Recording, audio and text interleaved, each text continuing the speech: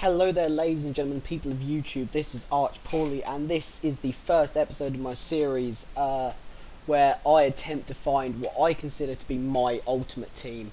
For those of you that have seen the preview and know what this is about, thank you for actually watching. Those of you that don't know what I plan on doing, with such a large amount of players and coins that I have, I want to almost use this as sort of a review sort of series, and trying out players for people, trying out teams for people before you buy them. I own most of the top players in the game, therefore I can try them out for you and give you a good idea on what they're going to be like and show you a bit of gameplay for them. So my first squad that I'm going to be making will be one of my own. So this will be called, we're going to call this First Hybrid. Yeah, so this is going to be one of my own doing. After this, if anyone wants to actually give me an idea of what sort of what teams they like me to do, send me an inbox with either a futhead link, or just type it out to me, or feel free to send me a message in game. I'm happy to talk to people. So I already know what I'm doing for this one, just to mix it up. This is actually a very interesting squad. Primarily, I built this team around the idea of having my two favourite silver players in the game, Iago Falque, and this isn't the second. God no. We'll stick Makeda in there simply for the link up, and then we stick in El Shari. So we have Iago Falque and El Shari. So after that, I've got Schlotto, simply because he is quite a nice right mid. I didn't know much about him when I first bought him a while back, but he is a rather impressive midfielder. He's not very fast for a winger, which is what a lot of people complain about, but still, he does bring quite a lot to the table. Obviously, most of these players, when you look at them, you'll realise that they are there primarily for sort of, I'd say, sort of chemistry purposes. Like Makeda in centre mid. Not many people would play him in centre mid, but I wanted him there simply for the extra chemistry that he gives Falque and El Shari. Goalkeeper, I want to use Helton. Where is he? There's the beast. Frickin' insane goalkeeper. Centre back, we use Lusal, and then at left back we use the man that is Capdevia. A lot of people don't know that he actually went to where is it? He went to Benfica. Yeah. One of my requirements for this season is I'm gonna want all the teams I play with, providing that they have a chemistry of in the light green bar, I will try them. Obviously, I don't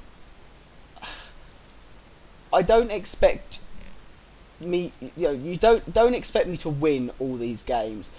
Most of these teams I would have never have played with, and it's like, it's sort of one of those things. I will never have played with them. I'm simply trying them out for other people. I could play with a team. I'll play 3 or 4 games with them and show you the highlights. I could lose all 3 games, right? But I'll still upload it, because that will show you what, I'm not amazing at FIFA, but that will show you what a player of like my ability can do with that team. If you give that team to a better player, they might be able to win all 3 games. But this is from my perspective. As a mediocre FIFA player, this will show you how these teams play. But yeah, so anyway, if we this is the team I'm going to be using.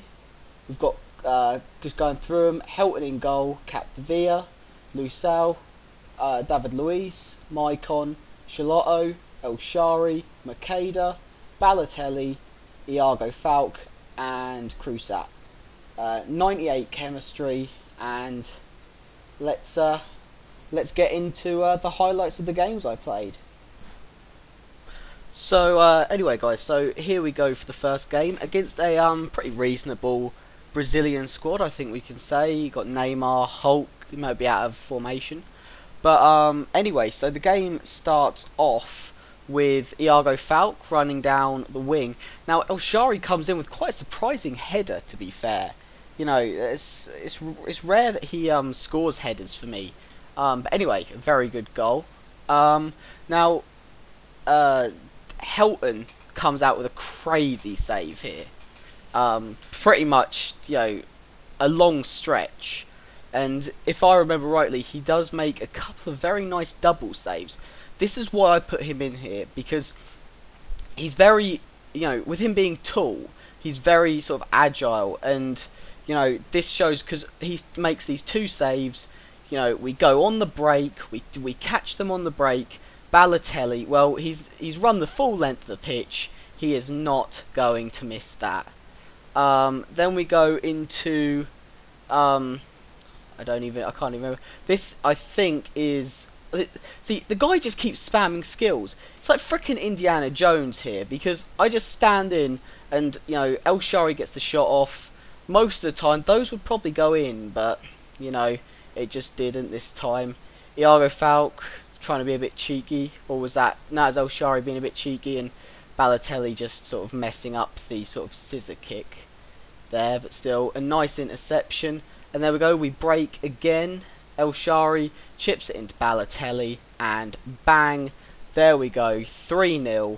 Now this guy was clearly just spamming skills, trying to be a cool kid, but what you'll see next is he does actually quit. A really bad free kick with Lucio, and Balotelli was clearly going to be through, and the guy quit. So, you know, 3-0 first game, quite a nice game. The next one, we play against this sort of a mediocre Prem squad, I'd say. Now, I like Maicon as a defender. Well, I did like Maicon, and then this happened. This, Maicon, is why we can't have nice things. See? That's why you're crying. You're a bad person, Maicon. Seriously. You'll see after this game just what a difference that goal made. You know, and then Johnson, he gets a second goal. So I'm going to consider it his first, because Maicon is a baddie. A bad person. You know, so Johnson gets his goal. Now, this is where I wanted to show the sort of how the determination of Charlotto here, really, to win the ball back.